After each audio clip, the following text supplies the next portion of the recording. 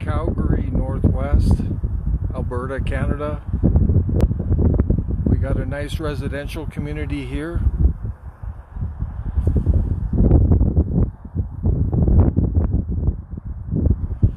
This is Calgary, Northwest, Alberta, Canada. This is west of the airport, fairly close to the airport.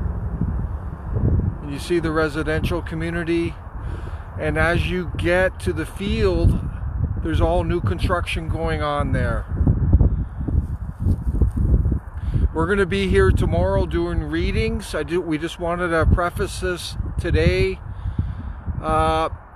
There's some cameras that are concerning us. We're going to do our research today and we'll find out what's going on with them. But there's a new development. This is unprecedented what we've seen here today. Our meter was maxing out in the residential community because of these 4 towers looming over the community.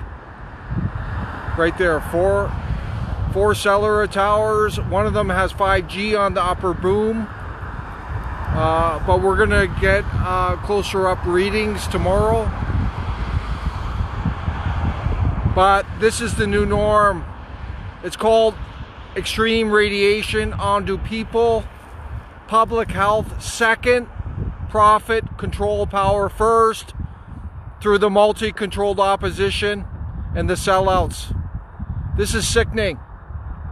This is a crime that you're witnessing today. 4 cellular towers looming over a residential community. We're sickened by this, absolutely sickened. And it gets worse tomorrow. Tomorrow evening we're gonna go live on site. But look at that.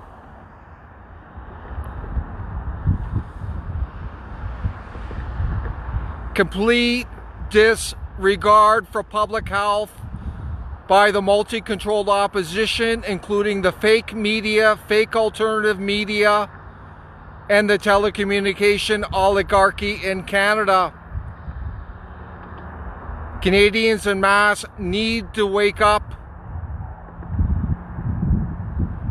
This EMF radiation is ionizing at 4.76 volts per meter.